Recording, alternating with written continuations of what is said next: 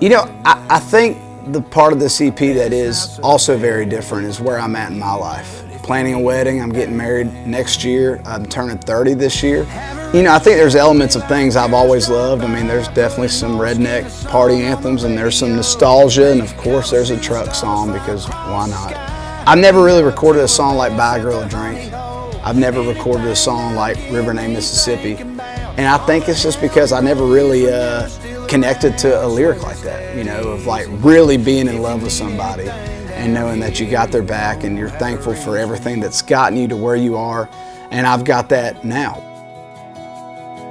I can check on Amy if you want me to.